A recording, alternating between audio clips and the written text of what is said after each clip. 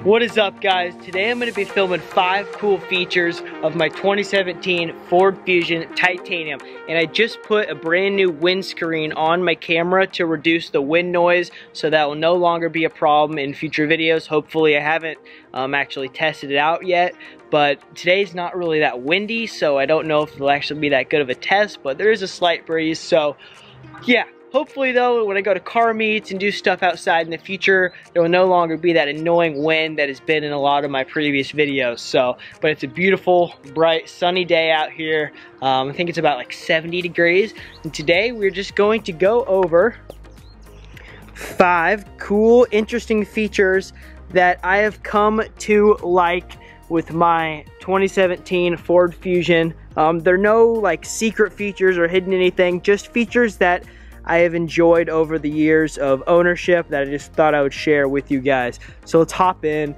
and talk about the first one here. Okay, so the first feature is when you have the car in, just turn it on there. Turn the music off there. So when you have the car in drive, so let's say you like pull into a parking lot or something, and you go to put it in park, and then turn the car off. We don't actually have to put it in park. You can literally just keep it in drive if you want, and then turn the car off, and it'll automatically go in park for you. Now, I never do this because I don't know how good it is for the electronic gearbox, but it is kind of a neat feature, and sometimes I've been in a rush and actually forgot to put it in park, and so that way you'll never have to worry about your car like rolling away or anything as long as the car is turned off. Obviously, if you don't turn the car off and forget to put it in park, it is going to start rolling, but as long as you do turn it off, it will automatically put it in park for you.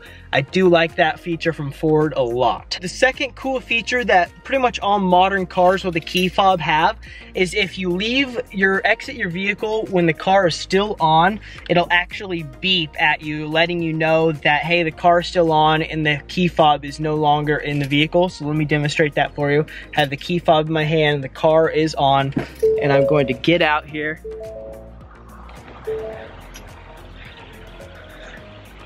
Close the door. It honks twice at you. So I guess you have to have the door closed for it to do that, but that's definitely a nice feature, because then you know the key is no longer with the vehicle if you need to like leave it running, and I've definitely found that nice and handy before. But I've had to run in somewhere, need to leave the key with someone. Sometimes it's just in my pocket and I forget, and I'll run back and put the key in the car with the person in there or whatever. So for this next feature, I saw this online. I don't know if it actually works or not. Apparently you can roll the windows down remotely. So you just press the unlock button once and then hold it down. Oh my gosh, it actually works.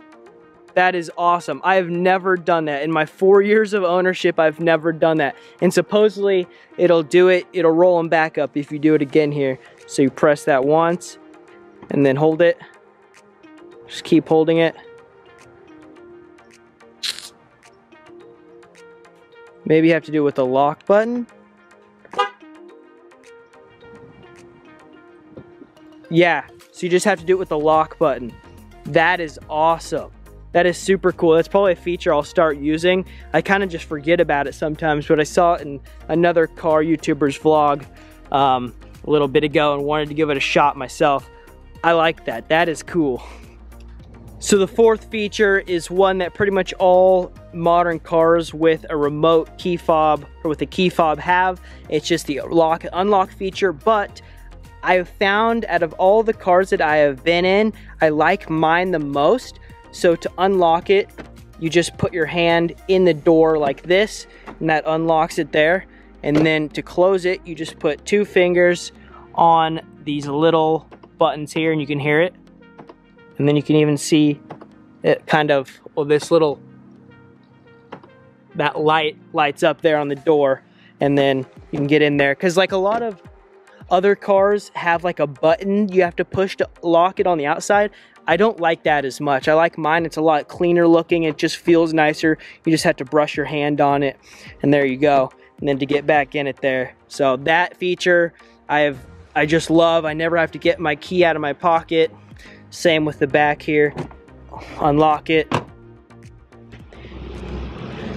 Well, oh, I bet you have to have this door closed. Yeah, and then you can lock it from any door. Because I'm pretty sure I know my girlfriend and my friends' Grand Cherokees, they only have the lock button on the front 2 doors. So on my car, you can lock it from any door. And the next feature has to do with the remote start. So you press that lock button once, and then, and then you press that button twice, and that just remote started the car. Now, let's say you go to remote start your car from inside, and then you forget about it and you start doing other things. It'll actually automatically shut off after 10 minutes, which is very helpful. You know, it saves on gas and it's better for the environment, and your car's just not out here running for half an hour or an hour even. That would just be terrible. So really like that feature with the key fob here. So that's definitely a good one. And then to turn it back off, I believe you can just press this. Yeah, you just press that twice again and it just shut the car off. So yeah. So there you have it. That is 5 features that I have found that are really cool about my 2017 Ford Fusion. No secrets, you can look all these up online, I'm pretty sure, but I just thought I would share them with you because I've enjoyed having them in my life. That one with the windows, able to roll them up and roll them down from the remote, that one's super cool. Anyways, I'm Miles. This channel is just getting started with more car content. Like, subscribe, comment down below what you want to see next, and I will get that started for you guys. So, peace out. Also, let me know what you think about the wind noise after I put this little microphone windscreen muff on there, because I think it's going to help a lot. So, super excited about that. But yeah, there we have it.